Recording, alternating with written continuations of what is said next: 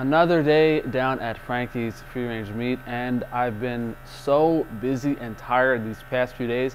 I actually left my retainers in last night because I didn't get to bed until 3 or 4 a.m. Then I had to get up at 6:30 to come down here. And the day before, I was so tired from working Sunday that I took like a 5-hour nap in the middle of the day, which always throws your schedule off. So we got a decent amount of stuff going on today. I actually got a bit more noise than usual in the background because we got some guys installing my phone line and cable line. So this building actually never had a phone line, never had any internet, any Wi-Fi, nothing. So now that all the stuff's installed, I can, manage the business a little bit better. I wish I had some lunch to show you guys, but I'm actually just gonna try to get out of here like an hour early, go home, eat something, and relax a little bit. Let me actually show you guys the products that we have this week that are back in stock, newly available, and then we'll talk a little bit more. So I was taking a look at the ribeye steaks we have now, and no one else sells stuff like this, guys. We're gonna get steaks like this online, grass-fed, at these prices. We do have the petite tender steaks back in stock. These are really nice, really affordable, which is why I like them. Convenient, you get 5 or 6 of these in a package. Basically last you, a couple days worth of meat. We have the lamb picanha back in stock. I'm trying to get the beef picanha this week, but these are 4 nice lamb picanhas if you guys want that back. New lamb product is lamb Denver ribs. Basically just a rib rack, another very, very affordable cut, very fatty. A couple people already ordered this. I think they're gonna really, really enjoy it. And we have our beef organs back. So at least in the meantime, I was able to find a supplier. We cut up some whole beef hearts into roughly 1.5 pound portions. This is a quarter heart. We have our beef kidneys back. These are whole kidneys, roughly 1 pound portions. And we got our beef liver back into 1 pound portions. Now the main thing I've been debating these past few days is, do I buy a bandsaw and a dehydrator? I was hoping to get approved for that loan for the slaughterhouse so I wouldn't have to. The bandsaw is around $4,000. Very heavy duty meat saw, and a commercial dehydrator is about $4,000 or $5,000. In addition, I'd have to spend probably $2,000 to $3,000 in electrical work to run an inverter, run a new electric line, and get the stuff up and running. So, since I can't access marrow bones, I would probably pay for the saw in 4 to 5 months of using it. And for the dehydrated jerky, it would pay for itself in 3, 4, 5 months as well. It's just, I don't know if I really want to try to get that stuff down here in this facility now, or bank on getting a loan and getting in the slaughterhouse in 3, 4, 5 months. I don't really have the money to do it right now. I had to spend a lot of money restocking the whey protein, keeping stuff in stock. Speaking of which, the whey protein is back this week. I have to make some chocolate and extra chocolate Best bars. So if you guys did order those chocolate flavored bars, I should have them out by the end of the week. Sorry if there's any delay.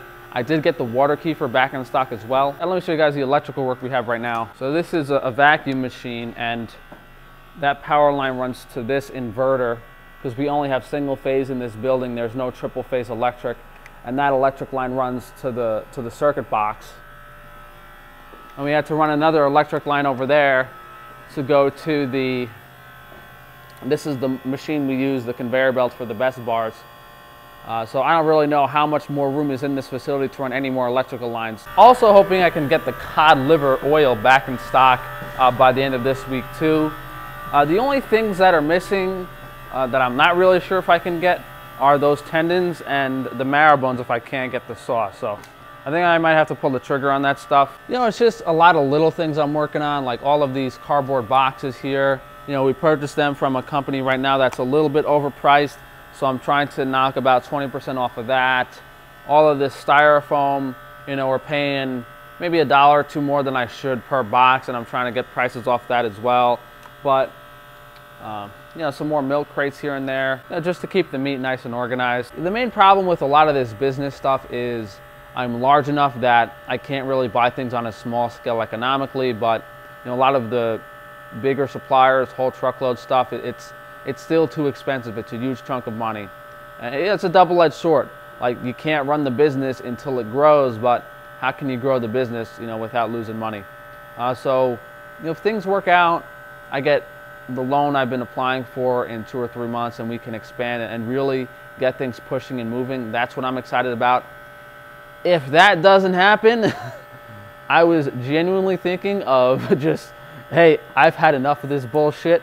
I'm going to go disappear on a beach in Mexico. I know I've been saying that, but man, just every single day. And it's really these scumbags and degenerates that I've had the pleasure of meeting and interacting with, from my former business partner, which I don't really want to speak about. There's some pending legal actions going on there. Same with the rat scumbag that we all know. I wonder how he's doing with his boyfriend in Texas. But without going into detail into that, which I really don't hope I have to, that legal stuff, those lawsuits, when these banks look up my company, they see there's a lawsuit against me, and that can affect my chances of getting the loan. So if these people in any way stop me from trying to basically help people by providing people with high quality animal foods and all the things I'm trying to do, and they would be stopping me for their own greed, that's all it is. All these dirtbags want to do is line their own pockets, buy expensive cars, buy expensive houses, have people praise, very selfish things. And I'm not saying there's anything wrong with that, but you're entitled to a nice house, you're entitled to a nice car, but when you take advantage of other people in order to get those things, that's the problem. And I will drag these people as far down as I have to if things don't start working out. I'm really sick of this, and it's disgusting. I think I've been very polite and nice about it. I'm just concerned about, I'm already censored ridiculously. You guys are commenting how they took another 2,000 subscribers away. When you start talking about certain things like secret societies, like the groups these people are affiliated with, pointing out their activities, that's really a last resort thing, and I don't think anything good is going to come from that. We'll see what happens. If not, I get to have a little fun talking shit about people. And that's unfortunately it. If I could just talk about positive and nice things, I wouldn't have more than a 3-minute video. All of these people in these groups that are greedy, current business people, they don't want competition. They don't want you doing anything. And everyone is going to be against you regardless of what your goal is. In my scenario, if I'm trying to get people high quality, affordable food, there's a whole list of people who don't want that for various reasons. Whether they want to sell people food themselves, and that's a big part of the carnivore movement and the carnivore stuff and why I'm censored and why they push me away, or just big business trying to keep people sick and make money off them, doctors, that type of stuff. So I didn't really want to talk about that much more today. Just kind of want to give you guys an update on where my head's at. It's just incredibly frustrating when you know kind of what you have to do, and I don't think I'm going to keep my sanity if I have to be down here for another year or two, to be honest. It's just like a culmination of things. I was even going to make a video just on on me losing another 2,000 YouTube subscribers. It's like not one single thing I do is enjoyable. Everything is just lame.